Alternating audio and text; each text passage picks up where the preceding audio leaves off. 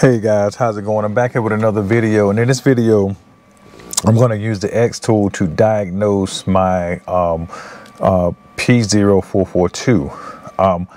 In the past I made a video, and I'll link that somewhere in the video here or below. I made a video thinking that I fixed my P0442 because actually my purge valve did not hold a vacuum. So apparently that's not the cause of the P0442. So either way, that part was changed out. That part was faulty. You can see that video again. I'll link it somewhere in the description. But now what I'm going to do is I'm going to go ahead and go in, and I'm going to do a purge seal and pull a vacuum and see if I see any decay in the vacuum. And if I see a decay, first of all, I want to confirm, do I actually have a real leak, or is it a sensor or anything? And then I'm gonna go from there, actually, because I made another video, and I also linked down here too, where I got a small smoke machine. All right. Wait a minute, let me see what we got here. What do I gotta cut the car? Sorry. I thought I had my car on here. See this here. All right. Mode. There we go. Connected. All right, let me cut this off here. All right, so it's communicating now. But anyway, that was the story. I thought I had fixed my P0442. I did not, because of the faulty purge solenoid.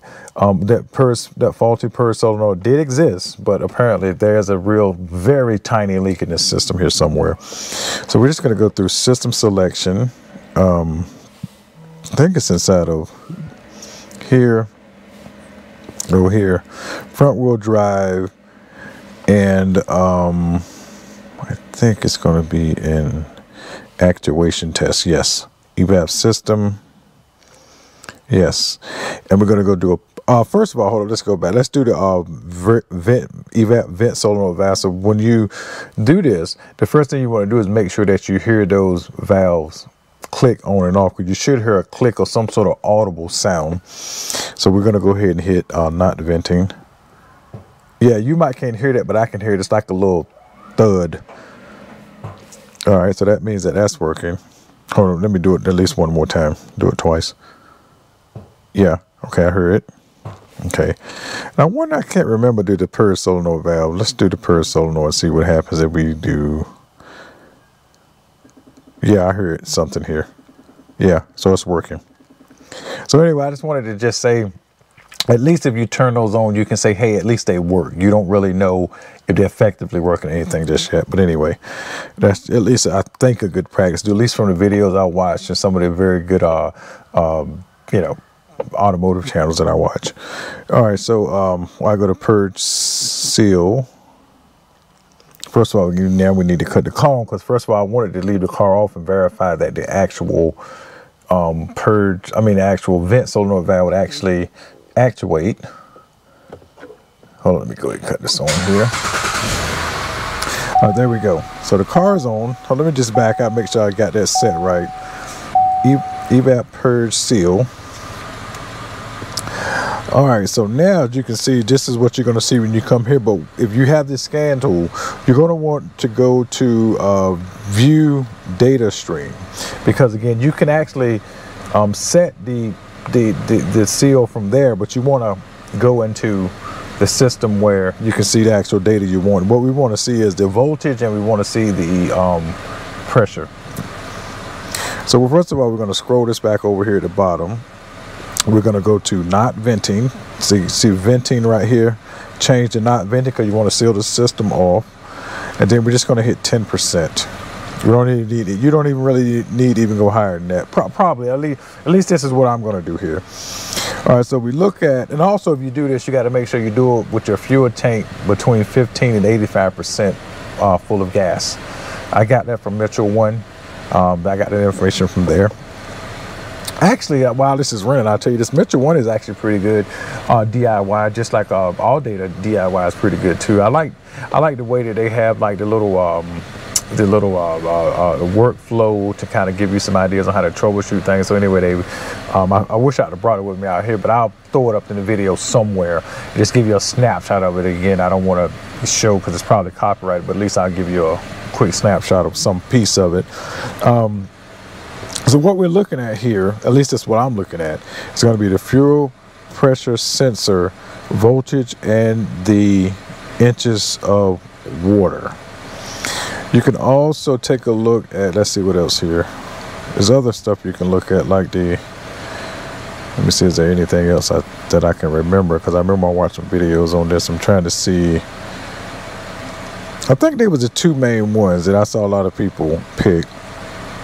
But anyway, what would really we're just trying to see if there's a decay in the vacuum right here at number 12. Once this peaks out, we're going to let it sit and see, does the number start slowly creeping down. If it starts to slowly creep down, at least I think, again, like I said, I'm going to do a little bit more research after I collect this data here, and then I'm going to do a smoke test. All right, so steadily going up, so it's taking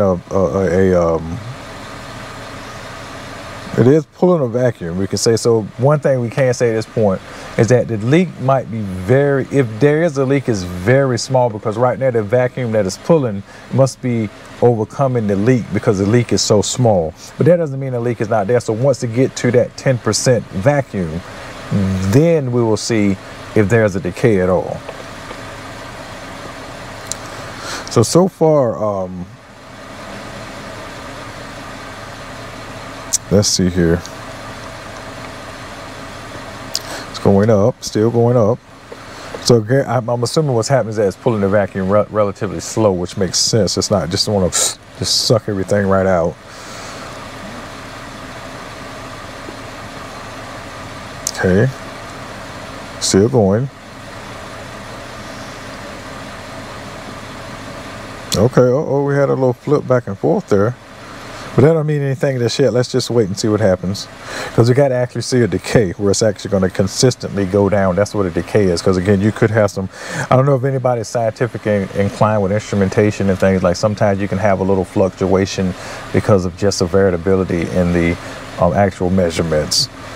So looks like we're about peaked out here. So let's just wait and see what happens.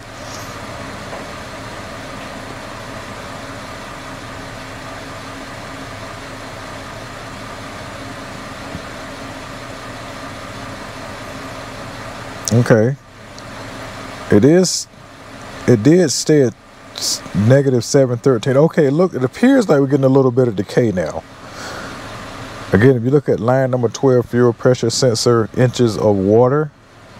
Okay, I'm convinced now that we have decay, and I'm convinced that there is a very small leak, because this thing is dropping it like hundreds of inches of mercury at the time. But wait, let's just see. Yeah, it's still going on. That was only 2 100ths. So I'm gonna just let it get down. If it go down, yeah, I'm just gonna say this. I'm gonna let it go down. If it goes down to say 680 or 690, I'll say. Okay, we got a little variation in the measurements here, where it's fluctuating between 6.8 and 6.9. Let's see what happens here.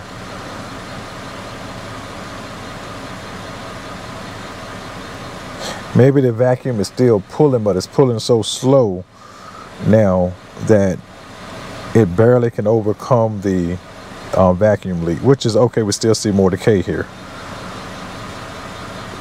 All right, so I'm going to say that if it gets down to 6.8, I'm for surely going to say, because it was at 713 at the peak, I believe. And if it gets down to 6.8, right now, I'm kind of convinced that there is a bona fide leak, because, again, you want to do this to make sure that there's no faults in the actual fuel tank pressure sensor, and you want to make sure that there is no fault in maybe the vent solenoid somehow. So look like that it's going down. All I get to do is get to 6.8. I'm gonna believe you. All right, so now I'm convinced. I'm fully convinced now. Again, like I said, I'm not an expert. I'm not a auto mechanic. I'm a DIY person. And based on what I have read and the videos I have watched, that I believe that there is a bona fide leak in this system. So next thing what I'm gonna do is I'm gonna go ahead and exit this and cut that off, stop that. And next thing what I'm gonna do, I'm gonna go ahead and turn on my smoke machine, and that'll be in the second part of this video.